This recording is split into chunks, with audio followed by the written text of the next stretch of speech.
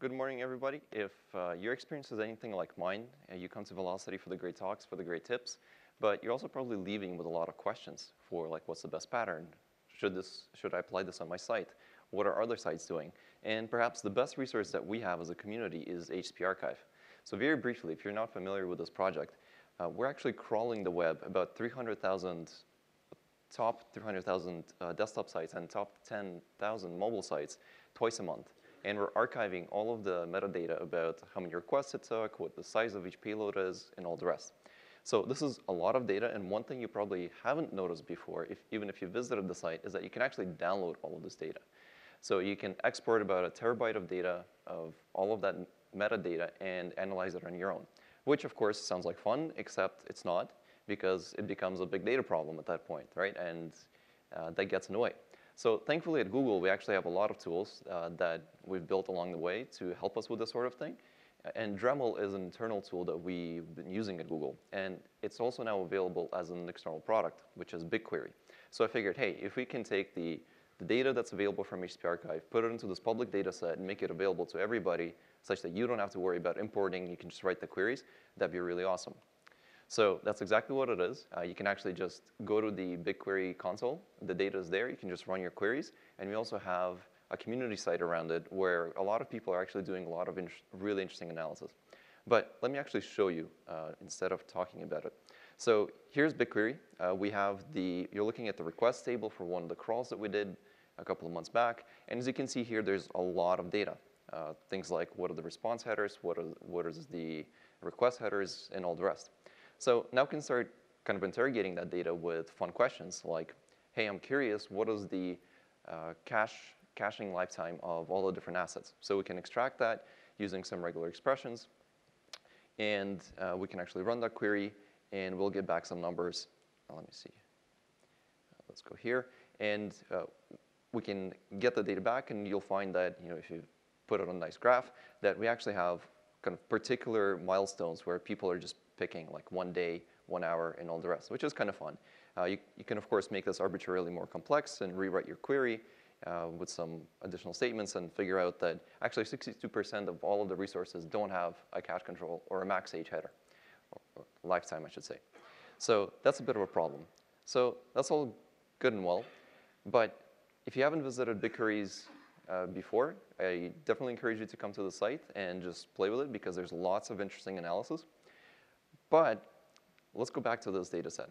If you have played with this data, one thing you've noticed is like, hey, I've downloaded a lot of data, maybe 1 terabyte, but there's still no response bodies. Like we're only giving you the HTTP request headers and response headers. And wouldn't it be cool if we actually gave you the response bodies as well? So as an experiment, that's what we did. And you'll find a new table now, which is request body. And it contains the actual resource URL and the decompressed content of that actual file, so the HTML, CSS, and JavaScript. And we've imported all of that, and if you look at this, this is about 200 gigs, so we have about another terabyte of data of imported JavaScript, CSS, and HTML into BigQuery. And here's an example. You have an HTML file, and you have the full payload, because what could go wrong with stuffing arbitrarily sized HTML, CSS, and JavaScript into your database?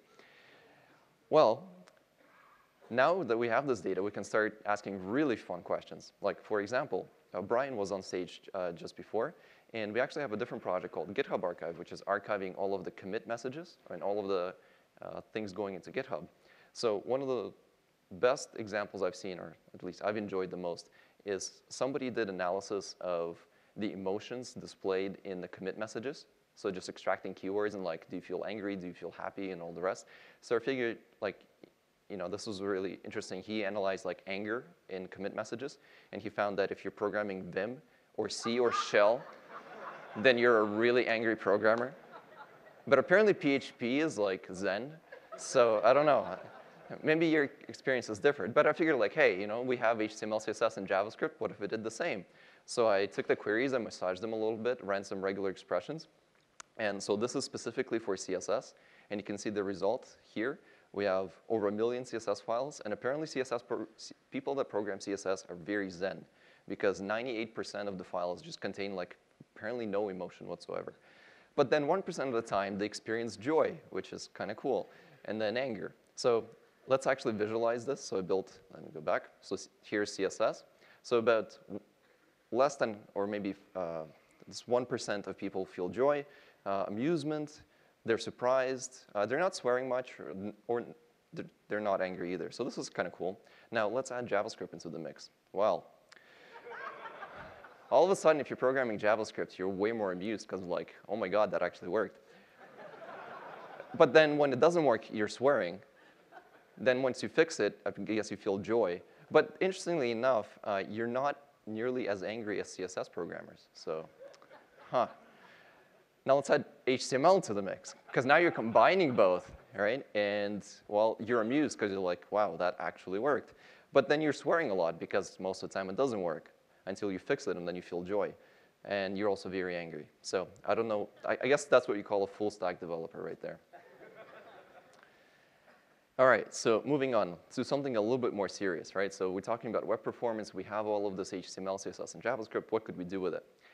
Well, one of the things that we've certainly had, I think, a number of talks even at this conference is blocking scripts and third-party dependencies. So could we extract some interesting things out of this data set?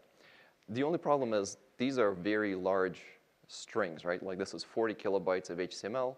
So if only we had a tool to extract arbitrary data from this. So interestingly enough, earlier this year, the BigQuery team announced something that I thought I would never see, but they added user-defined functions, which basically allows us to run arbitrary JavaScript inside of our SQL. Yes. That's a good idea. So just follow with me.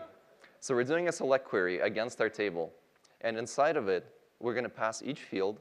We're going to declare an output schema, which is like, this is going to be the output. And then we've just provided regular JavaScript function where I can just put a regular expression and extract arbitrary chunks of data out of this thing.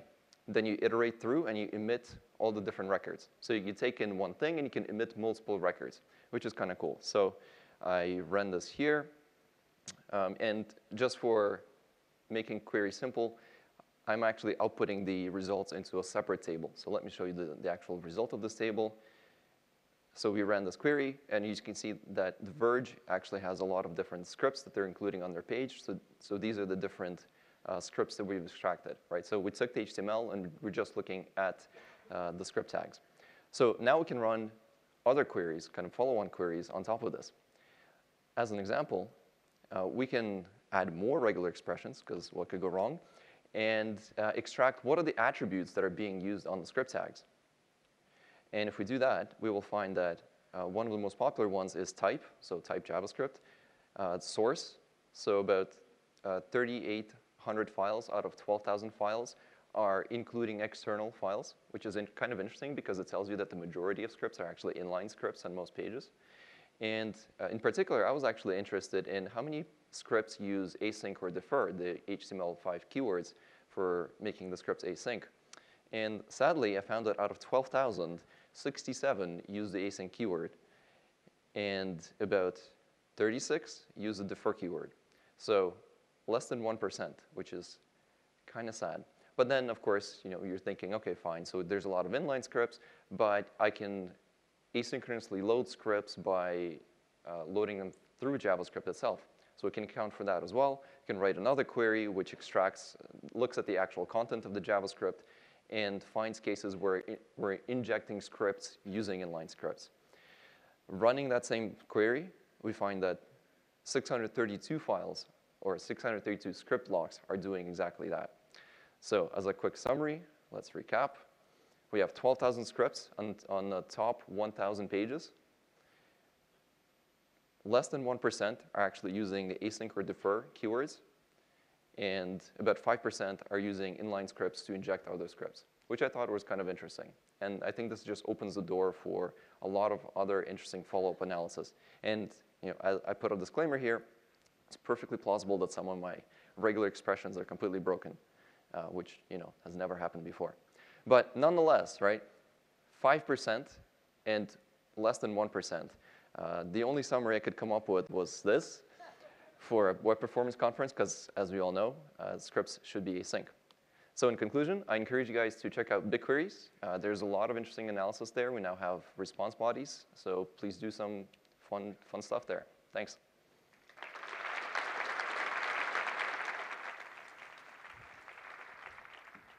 That was fantastic. Thanks, Ilya. I do want to give a lot of thanks for the tremendous and stupendous work that Ilya and Pat Meenan have done with HTTP Archive. Ilya putting the data into BigQuery so that anyone can run any kind of analysis that they want. We've had that in there for about a year, and if you look at that BigQuery.es website, you can see about 50 or 60 examples of customized analyses that people have run for the questions that they want to answer. And now having the response bodies in there, I haven't played with it yet, but I'm excited to look for things like how many people are loading Google Analytics async versus the old document.write pattern. So I think that will open up a lot of interesting analyses that we can run. And speaking of Pat Meenan, HTTP Archive runs on top of WebPagetest, and our next lightning demo is going to talk about adding automation to on top of WebPagetest. So our speakers are Uwe Beßle and Nils Kuhn. Please help me welcome them to the stage. So thanks a lot, Steve. Hi, Velocity. Velocity is about performance of web pages and operations, and OpenSpeedMonitor tries to bring both things together. Back in 2011, we've started a project to improve the performance of Germany's second largest e-commerce site. And we did search for a solution to continuously monitor the web performance of our pages. Unfortunately, we didn't find one reliable and open source solution. So we built our own tool, SpeedMonitor, and we used it in the last 2 years, and it helped a lot. So we thought it could be helpful for other people as well, and we've decided to bring it open source, and here we are with OpenSpeedMonitor now. So let's create our first measurement. We create a script, give it a name. You can give it a short description, and then you write the script with the same scripting language WebPagetest is using.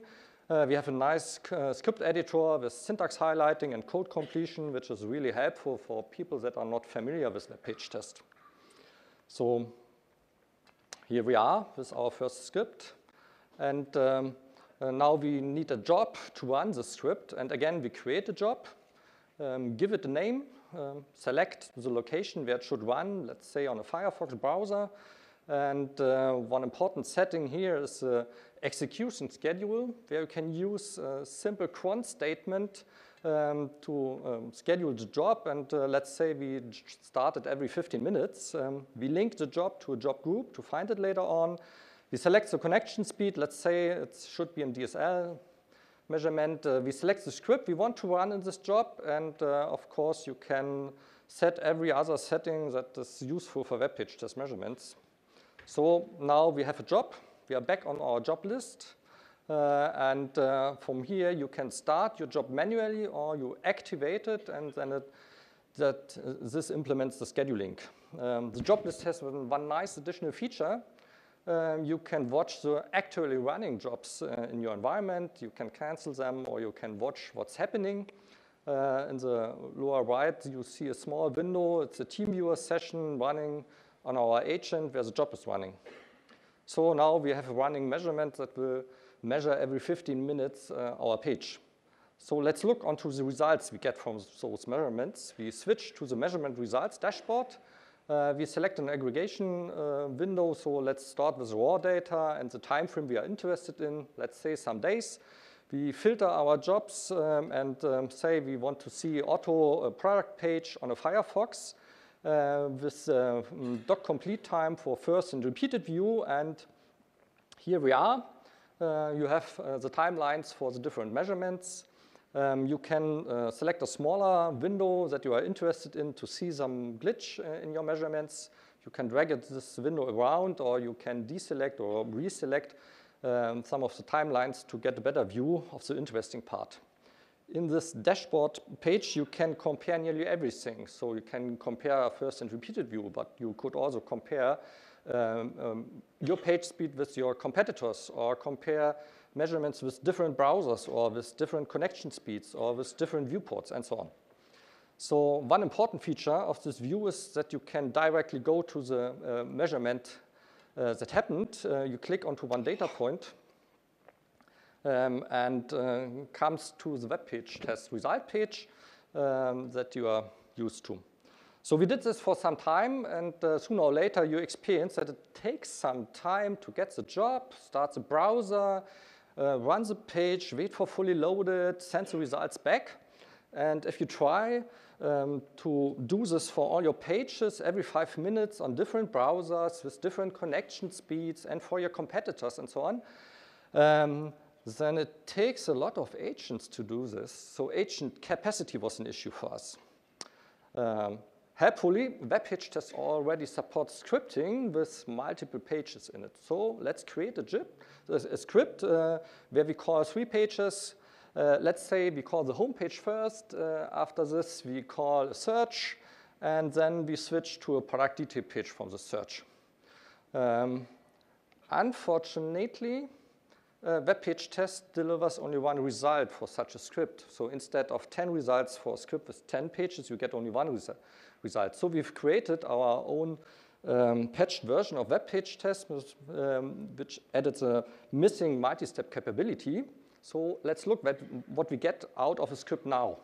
So we select our new job group with a multi-step measurement, select some pages, and here we are. We have timelines for all the pages that are in the script.